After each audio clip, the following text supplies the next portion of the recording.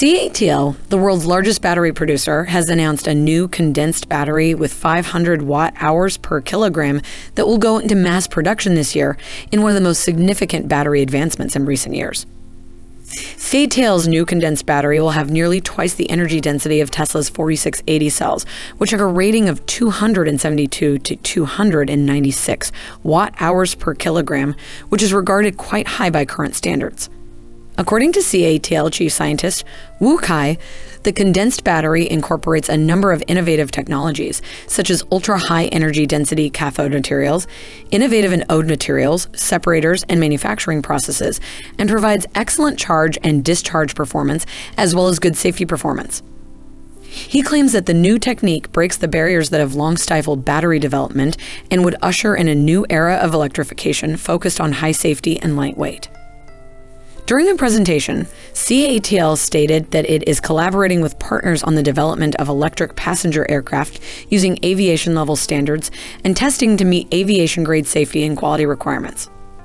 CATL says that, in addition to aviation, it will shortly unveil an automotive-grade version of condensed batteries, which will also go into mass production this year. Elon Musk stated in 2020 that electric flight starts to get interesting once you get 400 watt-hours per kilogram. He predicted that this would be attainable by 2023 at the time. This week's announcement confirms, if not exceeds, Musk's prediction that this level of energy density would be commercially feasible by now.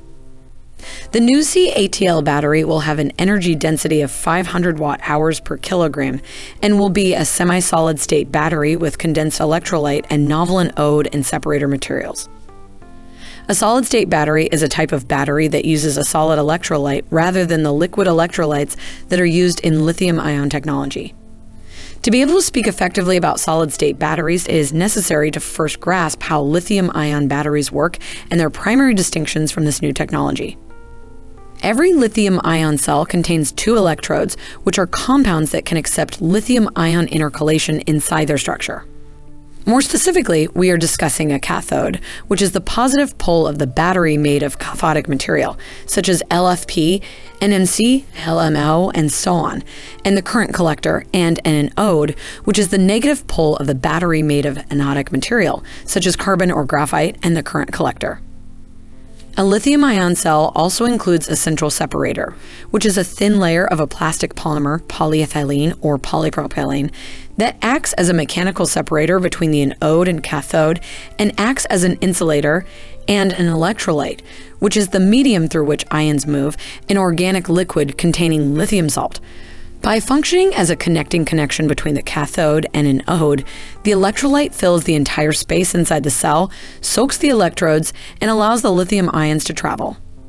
Aside from insulation, the separator in a current lithium-ion battery serves no other purpose and is completely submerged in the liquid electrolyte, which soaks everything inside the cell and becomes a real medium through which lithium ions move between the cathode and an anode, where the anode is made of a graphite structure. As a result, the lithium ions migrate through the electrolyte and intercalate in the crystal structures of the two anode and cathode electrodes, structures with empty spaces within where the lithium ions fit due to their tiny size. Solid-state batteries, on the other hand, have a very different internal structure because all of their parts are solid. While the electrolyte in traditional lithium batteries is a liquid, solid-state cells are made of a cathode, a separator, typically ceramic or solid polymer, that simultaneously serves as an electrolyte, and an anode. The gray middle layer is the solid-state separator, which serves as both the separator between the anode and cathode and the electrolyte on its own. As a result, it serves as a medium for ion movement as well as an electric insulator and mechanical separator between the anode and cathode. Because there is this solid, resistant support, the graphite structure on the anode part can be removed and lithium metal can accumulate directly on the anode. There are also semi-solid solutions where the electrolyte is a gel. When the cell is charging, lithium particles move from the cathode through the structure of the atoms that make up the separator, and into the space between the separator and the anode's electrical contact, forming a solid layer of pure lithium.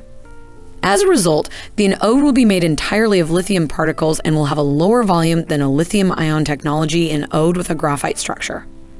Solid electrolytes appear to give greater energy density, a longer life, and greater safety, all in a smaller size. battery experts throughout the world have been working on solid-state electrolyte lithium-ion batteries with energy densities ranging from 400 to 600 watt-hours per kilogram.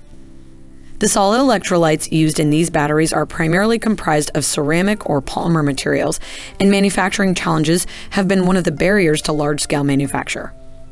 The CATL condensed battery, also known as a condensed matter battery, employs a polymer gel-like electrolyte that modifies its mesh structure and modulates the interaction forces between its polymer chins.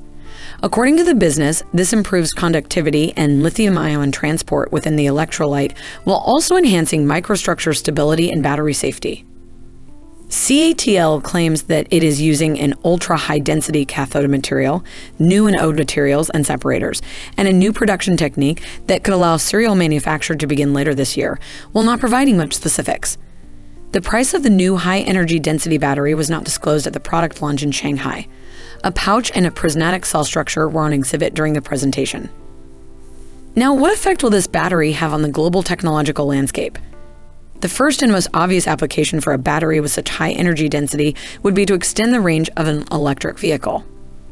A 500 watt-hours per kilogram cell in place of a 250 watt-hours per kilogram cell in a pack would double the range an EV could travel with the same weight of batteries, or cut the weight of the pack in half to obtain the same range.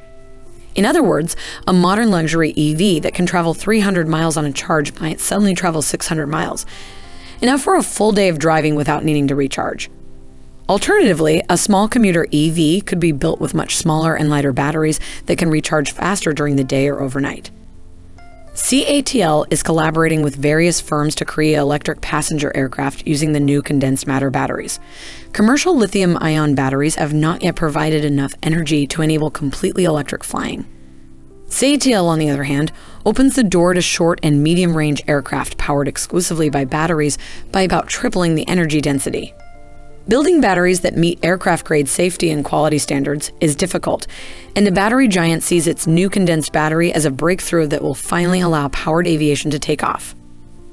While many breakthroughs in high-density battery technology have occurred in recent months, many of these technologies are still in their infancy and may take many years to reach mass production. What makes CATL's announcement this week genuinely significant is that the condensed battery will enter mass production this year with rapid integration into current technology. And we've come to the end of today's video. If you are enjoying our content, then be sure to like the video, subscribe to the channel, and activate notification to be the first to know when we put out new videos. Thanks for watching.